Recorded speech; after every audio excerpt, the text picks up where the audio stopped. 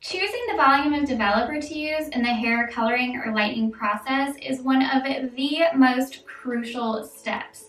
So many things come into play: current level, desired level, amount of gray, texture, porosity, elasticity, ethnicity. It's a lot.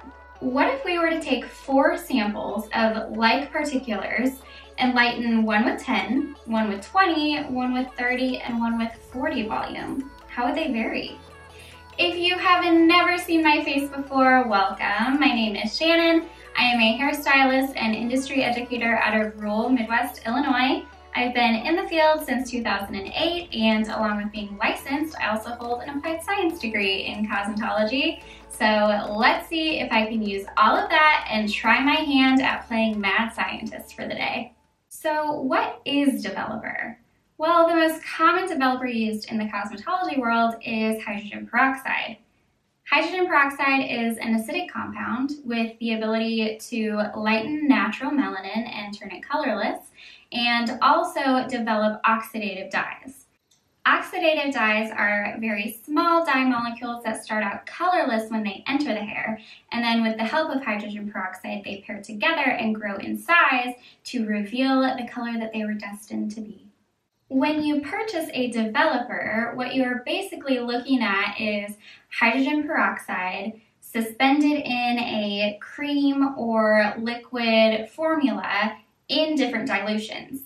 10 volume is only 3% hydrogen peroxide, 20 volume is 6% hydrogen peroxide, 30 volume is 9%, and 40 volume is 12%. The higher the volume, the higher concentration of H2O2. Using developer with a tube of color is very different than using it with lightener.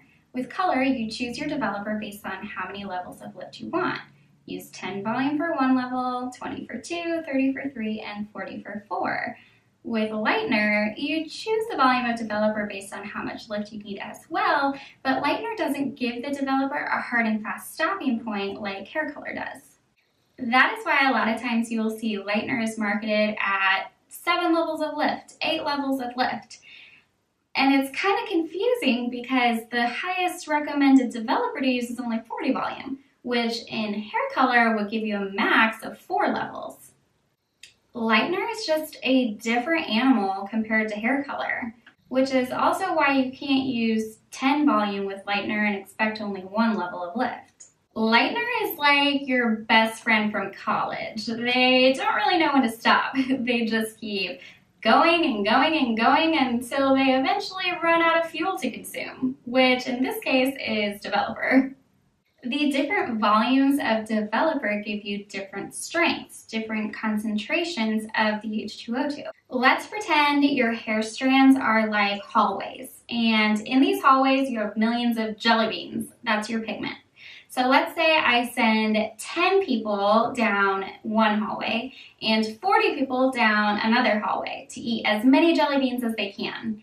Well, they're all going to get full at about the same time, but the hallway I sent 40 people down are gonna be able to consume a lot more jelly beans. 40 volume has more fuel, more manpower, so more work gets done. So for this experiment, I took 4 homemade swatches from the same head of hair. I really like using homemade swatches because I know about the hair's history. I know what processes it's been through, if it's virgin hair or if it's been colored several times, if it's been permed, and it's more than likely a lot less processed than these store-bought swatches you can get from online retailers. So anytime I cut a good amount of hair off, but it's still not long enough to donate, like 3 or 4 inches, I always save it to do little experiments like this. So this particular head of hair is a natural level 6 and is virgin. So here's some footage of me making my homemade swatches.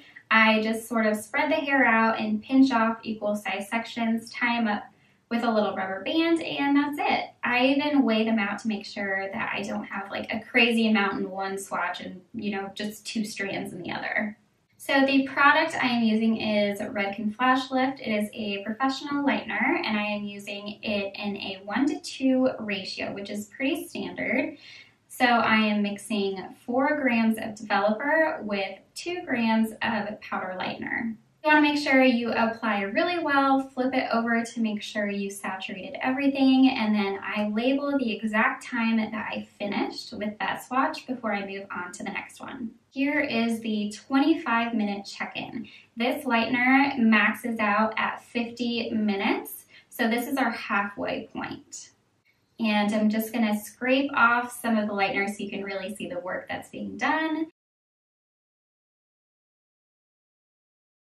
And here is a comparison between the 10 and the 40 so you can see the difference. And now we are finished with processing. It has been the full 50 minutes. So here is our final results with product on them.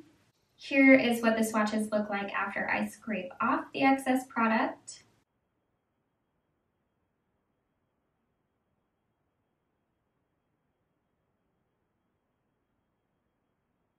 And here are the swatches all done.